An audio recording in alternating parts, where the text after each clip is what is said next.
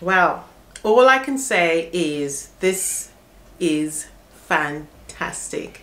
If you want to see how I got this TEMU quilt together, and I'm calling it a TEMU quilt because I used TEMU 10-inch squares to make this quilt. If you want to see how I got it together, just keep on watching, and I'll tell you a secret right now. Run. Just go buy the fabrics now. Run. Let's get started.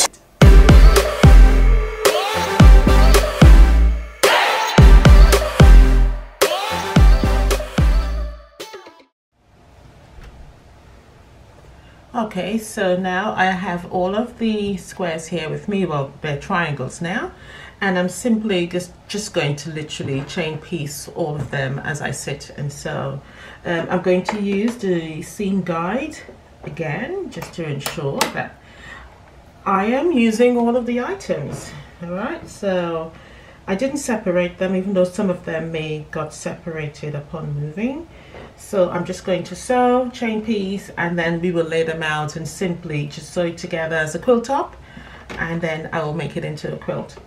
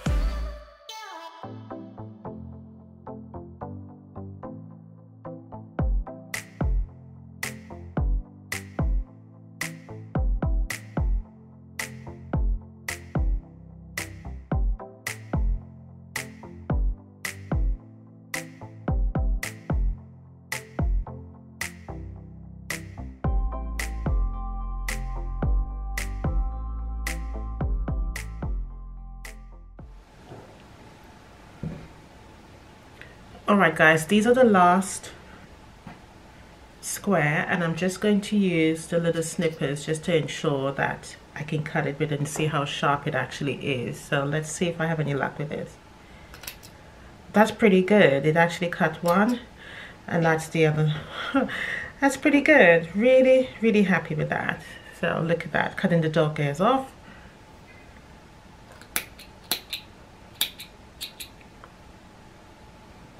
Oh, bit there. Okay. All right, so let's go lay it out now.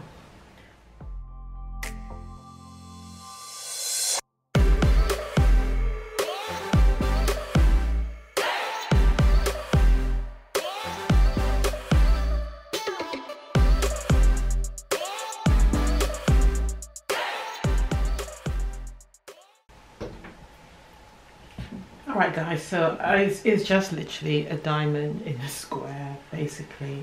So we can change it around, or we could just simply do something else. I think it's alright, to be honest. I'm not going to be too fussy about it. The colours looks really nice, it's balanced. It's only 16 squares, so hey, not bad at all. Okay, so we could change around if I want to. Probably if we can possibly put just all dark reds in the middle, like so.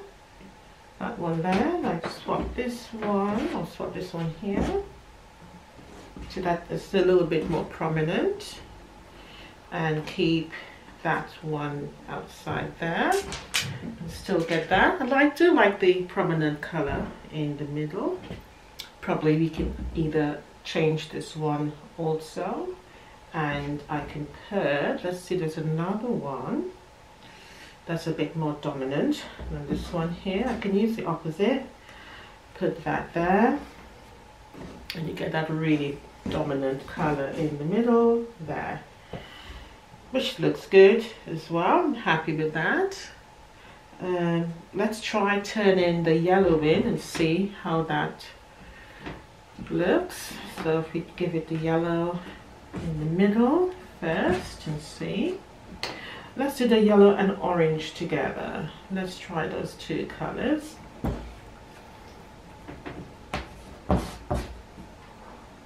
That looks nice actually. I do like that also.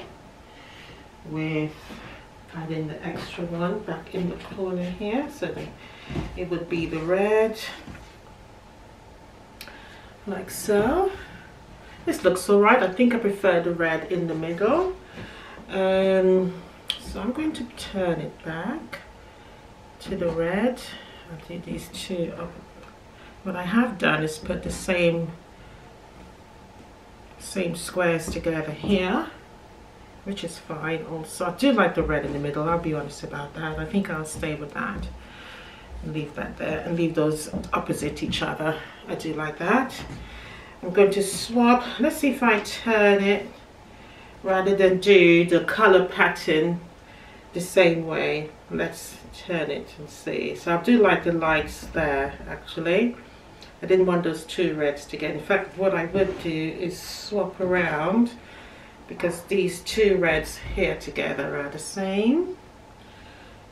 So I think I'll use this one here. Put a light there, turn that, and put a light there. So that's fine. I can still see the diamond shape, which is fine. I'm going to swap. If I just turn this one there and keep the reds outer, to put all the lighter colors in the middle. No, I don't want to swap that there because then that would look blocked.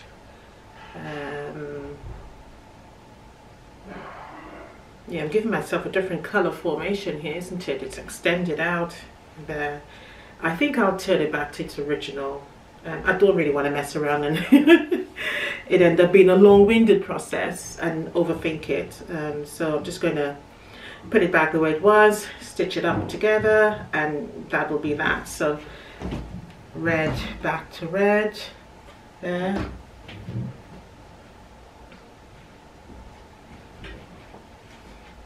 Red, red, red, red.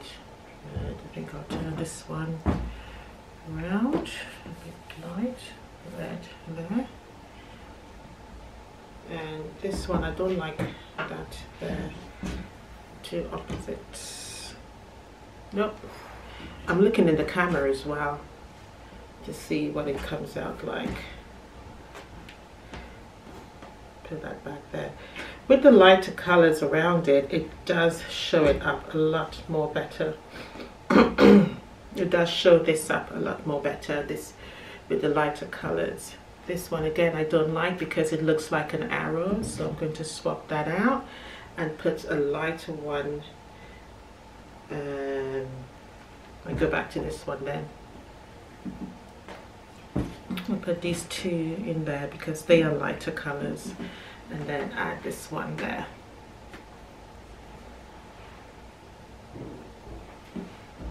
I'm going to swap this one in the corner.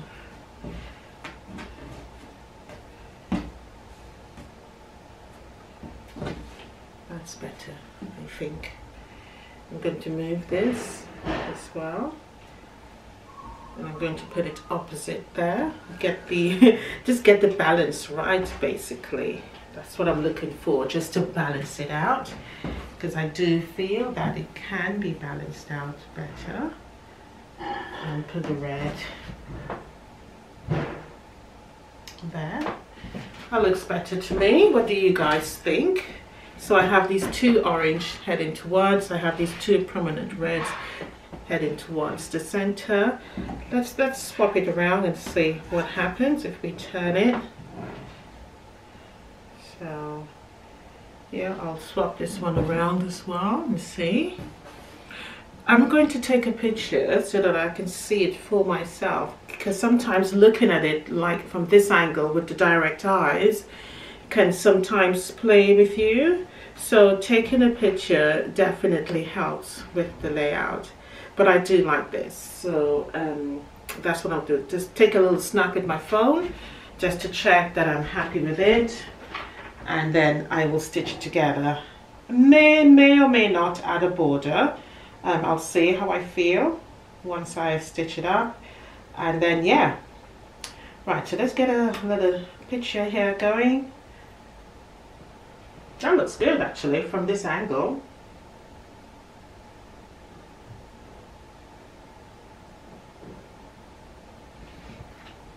So there you go, much better on camera from, looks very good that way. So I'm gonna stick to this. Nice colors though, beautiful. All right guys, so I'm gonna sew it together as is. If I change it around, forgive me. All right, let's get started. All right, I lied. So I messed around again, and yeah, I changed it. I'm still not sure which one I'm gonna go with. And to be honest, I think I prefer the other one. I mean, it's always, most people just go with making the stars anyway, don't they? So I can see a hunter star here. But I am simply just going to go back. I think this one looks nice. I don't know, guys. I'm confused myself. This one looks nice, but I think I'll go back to the other one. Yeah, I think I am. All right, so I'm definitely going to sew together now, and I will quilt it up and show you, and then we will experiment with the rest. All right, so I am going to show you a little bit of the quilting now, so that you can see what it looks like. So far, no issues at all. I will, of course, show you the full quilt, but I just wanted to record a little bit of the quilting so that you see how it's actually in operation with it. I'm just doing some serpentine lines, literally, and swirls over for my quilting pattern over the quilt. It looks all right, to be honest. I'm very pleased with the outcome so far. I'm almost finished quilting, so I just wanted to add this in so that you can see what the outcome is and how this quilts. So let's get started.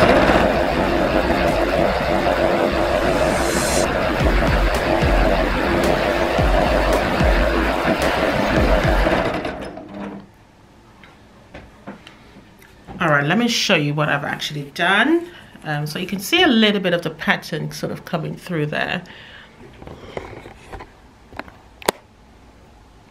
All right, you can have a look now and see what it's done. So as you can see, it's nice and smooth, no issues at all. All the serpentine lines has really come out really beautifully. Even on the red here, it's really, really nice, guys. I haven't done this particular areas yet, but as you can see, the blocks themselves has been stitched together really nicely. So far, so good. I mean, yes, the fabric is a little bit thin, but once you've made it into a quilt, ideally, you cannot really tell that, you know, but the testing that I'm putting through the quilt is so far, it's passing. All right, so let's continue. I'll show you the completed product. I'll give it a rinse through in the washing machine, and then from there we will see what the outcome is. Hi guys, I just wanted to really give you a little bit of an update about the quilt and the process before I actually move on to show you the quilt itself. Now, on a serious note, I had no problems at all. Okay, so let's start from the beginning. So initially you saw me, I'm just looking for my rulers. Initially you saw me. All right guys, so I just wanted to give you a little brief synopsis about the quilt and the process, okay? Now, a few of you down below asked me about the ruler, if the measurements are correct. Yes, it is. It is inch for inch. On my normal quilting ruler that I paid quite a bit for, okay? So there's no issues at all with the TEMU ruler. It is fantastic. What I would say, I did use all of the tools for actually making the quilt. I did not use this at all. I actually used TEMU's ruler. Even to cut for the border and the binding, I used this. I also used the rotary cutter as well. Again, so cutting for the border, cutting for the binding, cutting the fabrics to make the quilt, the 10-inch squares, they are accurate 10-inch squares. Okay, so no issues. I still continue to use the seam guide just to ensure that it was no shifting or anything like that. Perfect, no problems at all. So with those items, no issues. Definitely hands up, I will definitely buy those again, no problem. In fact, I will buy more rulers, and I do hope that they come up with a lot more rulers, quilting rulers to buy, because I was really impressed with that. What else can I say? The fabrics came together really nicely. You saw me sewing it in the previous video. With this particular video here now, the follow-up part 2, when I cut them into the half square triangles, no problems at all. When I stitched them back together, no problems at all. Okay, quilting was a breeze, no issues. The needle went through the fabric, no issues at all. It really was a pleasant process in making this little quilt. Okay, when it came to washing, I use cold water, and I'll show you the process. Well, obviously I can't really open my washing machine because it stops, but I did wash it and I air dried it, and as I said, I use cold water, so I dried it flat. I treated it the same way I would with any of my quilts. So upon washing my quilts for the first time, I always use cold water, okay, just to see if there's a color bleed or not, because I think probably with hot water, I'm not sure what's going to happen, but I always use a cold water. All right.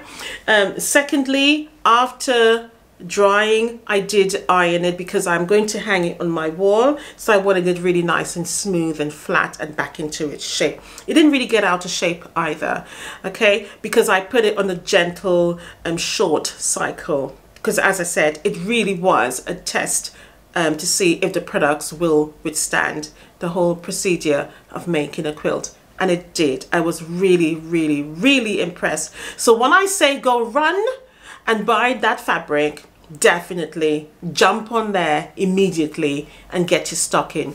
A couple comments down below did say that it was thin.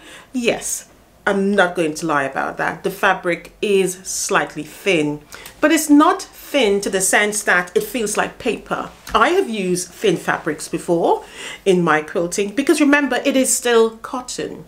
All right, it may not be a high quality grade of cotton, but it is still cotton.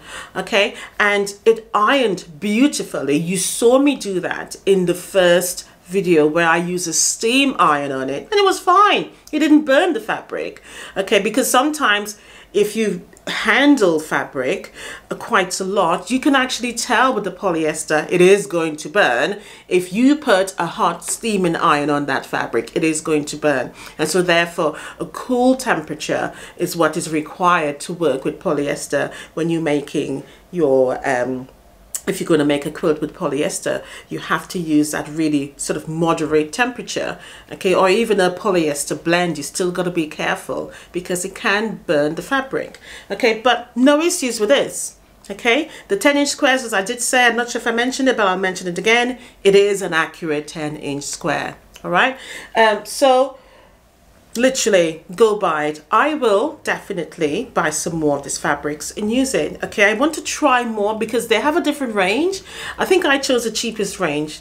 Okay, so they have different ranges of prices of fabric, so you can spend a little bit more, but at the same time it is not as expensive as you would into your normal fabric store, because I know I buy the quilting fabric. I know I can feel the difference. They're slightly thicker, okay, and you can't see through it as you would this particular fabric. But what I want you to bear in mind is that if you are going to use this fabric for your quilting, especially if you're a newbie, because I know when I first started, I was very nervous to cut into my fabrics after spending so much money. Use it to build your confidence. Use it to improve your cutting skill. So that way, when you do buy the expensive, you're already there. You know, that fear is already gone. But also, if you're a seasoned quilter and you're watching your pennies, by all means, use them to make a quilt for others, especially if you know that person is not quilt worthy. But all jokes aside, guys, it's beautiful. It really is beautiful. So I'm going to show it to you now, and then, you know, you can make up your own minds. But unfortunately or fortunately, you know, I'm going to take my word for it. And I'm not lying to you. I've never lied to you, because this is what I do. And, you know, and that's why I wanted to test it. The whole purpose for ordering the tools and the fabric was to really test it, because I have not seen anybody do that. I see people do their clothing haul and using drawers and mats and decorating their homes, but no one has really done the quilting fabrics. And so that's what I was interested in. But it is value for money. It really is. I mean, the ruler alone, guys, unbelievable, unbelievable. Run, and I mean run fast, go right now and order. And I'm not being sponsored. I use my own money, as I said in the first video, to actually buy this. And it's a sincere, really sincere feedback that I'm giving you about the fabrics. But I am going to try more, and of course I would let you know what the others feel like. As I said, I'm sure they have a range of different prices, and when I looked at the jelly rolls, they were slightly higher than the 10-inch squares, and they also got yardage as well. Some they were slightly higher, so I am definitely going to take advantage and try them out. That's the only thing you can do. Right, so with that said, let's go have a look at this beautiful quilt, and you let me know what you think in that box down below. And I look forward to hearing from you, because this is really exciting. And as I said, if you're in a budget, run, get it now. Let's go have a look, guys. All right, guys, so you're looking at the quilt now. This quilt measures 43 inches squared. Look at it. It's beautiful, isn't it? It really, really, really is. I love the border fabric. It has literally raised the profile of the quilt. And looking at this now, you will not think that this was made from cheapy fabrics. You will not. There is no way that you can actually tell. Look at it. The quilting has come out really beautiful on it. Absolutely gorgeous. You will not be able to say to anybody, and no one can point out and say, oh, you use cheap fabrics. No, because there is no way you can tell the difference. I am really, really, honestly impressed with this, guys. And I know you will too, once you have used it. The borders has just really raised the profile. It's just so damn gorgeous. On the back, I just use an ordinary green fabric. Love the binding, so I've used that yellow binding just again to wrap the whole thing together. It just looks really, really good. As you can tell, I was struggling a bit in the sense I couldn't decide which pattern to go with, but I liked this one initially, so I stuck to what I liked. It's really beautiful. I mean, if you wanted to make a larger quilt, think how cheap it is going to be. I'm sorry, I don't want to use the word cheap, because that sort of lessens the value in a sense, you know, because cheap means that it's just nasty. This isn't that. You know, so if you wanted to make a larger quilt, a throw size, a lap size, a twin size, you can spend the money and you wouldn't hit your pockets that badly. Okay, so honestly, the batting I already had, the border fabric I already had, the binding fabric I already had, and so all I did really buy was just simply the fabric to make the quilt. So guys, I do hope that you enjoyed this tutorial. Do like and subscribe. Give me a thumbs up for this one, and I look forward to hearing your comments in the description box down below. Please comment with me and let me know what you really, really think. I am just so impressed with this. I really, really am. It has worked out really nicely. I'm not disappointed. I cannot say it enough how impressed I am. Even the layout works really beautifully. Okay guys, so with that being said, bye for now. Happy quilting. Love you lots. And I'll definitely see you in the next one. Have a good day, guys. Alright guys, so this is where it's going to live. So this is the area where I had my Christmas snow, a dog sleigh, that's it, dog sleigh quilt hanging for the longest one. I refused to move it. But I think this one looks nice here as well, and this is where it's going to live. So it's a perfect little wall quilt. As I said, it's 43 inches squared, and it looks absolutely gorgeous there. So this is the entrance. As soon as you come into the house, this is the first thing you're going to see. Doesn't it look beautiful there, guys? Again, let me know what you think in the description box down below. Alright guys, just wanted to show you that and let you see what it looks like in its entirety, in its position, where it's going to live. Alright, bye for now. See you next week. Bye guys.